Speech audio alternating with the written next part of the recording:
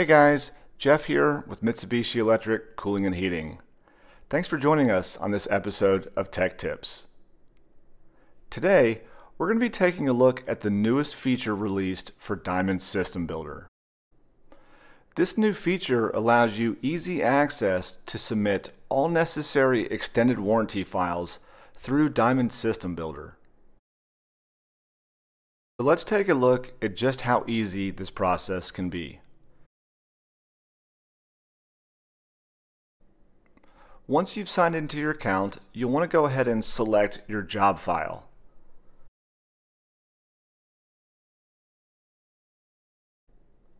Once the file is open, you'll want to make sure that all of the correct information has been filled out. Information such as serial numbers and correct measurements. Once this has been completed, go ahead and open up Project Properties.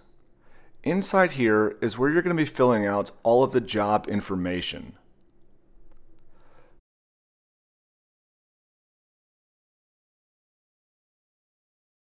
The most important section of Project Properties is going to be the Extended Warranty tab. Inside this tab, make sure that you complete all the necessary fields.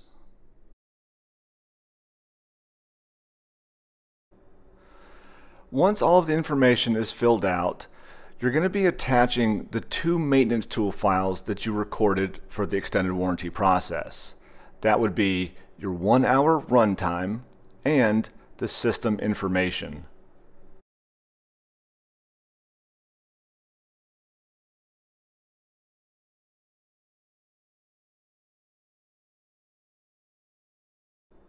Once both files are attached, go ahead and press the Submit button.